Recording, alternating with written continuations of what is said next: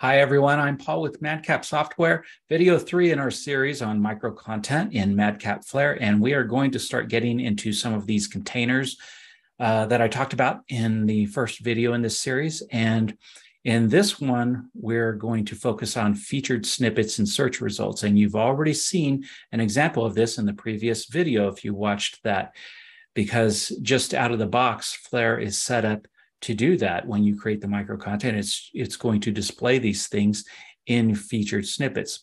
So what we want to do is take a look at how Flare knew how to do this and how you can control what shows up in the featured snippets area. And how did we come up with the name featured snippets anyway? It kind of sounds a little strange. Well, it actually came from Google, because Google has all those rich objects in the search results, and one of them is called featured snippets. You saw that in the first video that I played where I showed Google results. And so when we started doing the same thing in Flare output, we just called it featured snippets.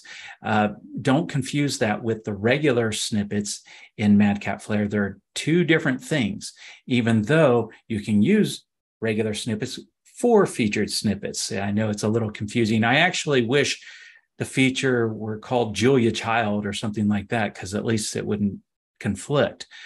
But just keep those straight. Featured snippets, that's your micro content in the search results. Regular snippets, that's the stuff you do to, create little miniature files for different pieces of content. All right, separate, but they can work together.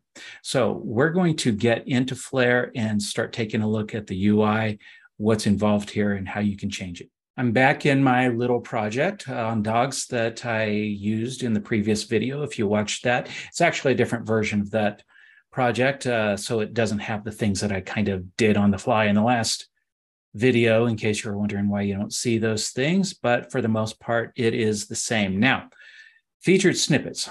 We have our micro content files in here, and we want some of these or all of these to populate in our featured snippets area, which by default is going to be at the top above your regular search results in the output.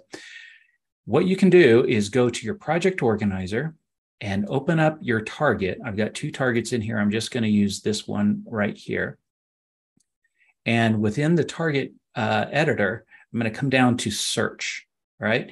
Now, you need to be using the search, MadCap search engine, or Elasticsearch, not Google search. That won't work. And you come down and you see this section on featured snippets in here.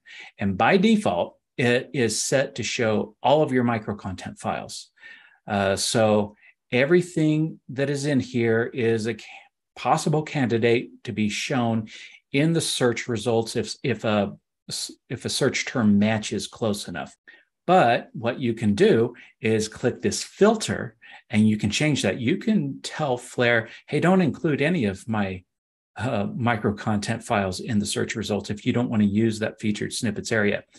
Or you can select specific micro content files. That's why I suggested, when you are creating your micro content files, to organize them, to group them into different micro content files. So when you get to this point, it's going to make it much easier to direct things where you want it to go.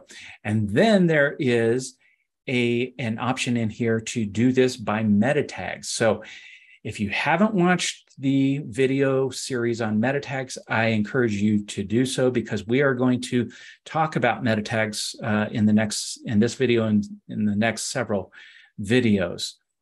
So you can tap into meta tags that you've created in order to reduce the number of pieces of micro content that could possibly be included in featured snippets. And later, when we get into proxies, you're actually going to see two filters.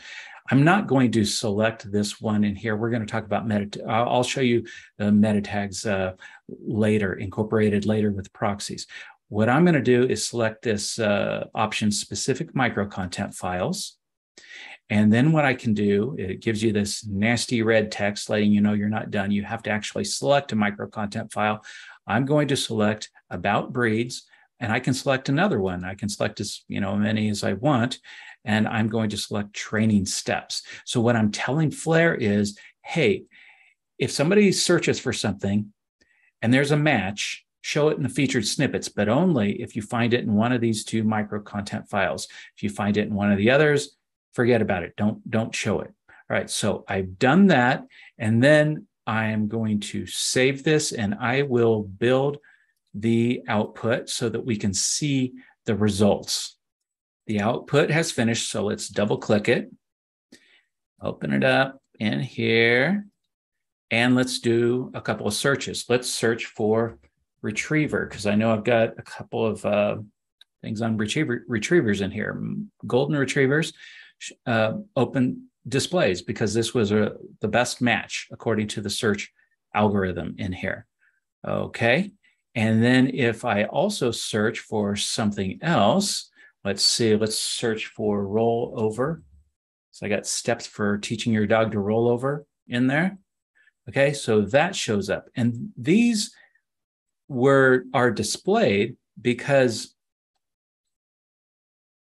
if you go to our micro content files, the about breeds, that the retriever, the golden retriever, is right there. Found that. And if you go to training steps, that's the other one that I selected. There's rollover. It found that text. See, it wasn't an exact match, but it was good enough to show in the search results. Now, if I search for something that isn't in one of those micro content files, like new puppy, which we did in the last video, nothing's going to come up in featured snippets because it's not included. So it's really that simple. Now, let's make one more change and see the results. I'm going to come back in here to my target, and this time, what it's doing is it's showing you the best match out of everything. But I could tell Flare, give me more containers here. I want the best 3 results. And so I click save, and I'll rebuild the output. The output has finished again. Let's open it up, and let's look again for retriever. Now I get 2 results, golden retrievers and Labrador retrievers. I don't get a third result. I said, give me the best 3, but the reason why I don't get that is because, let's go to about breeds. There's golden retriever, there's Labrador retriever. I could search in here for a retriever.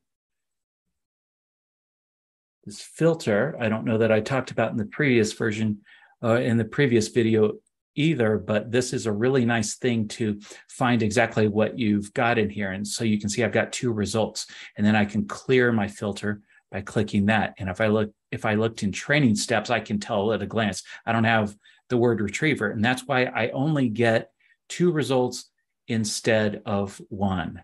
So that is featured snippets in search results.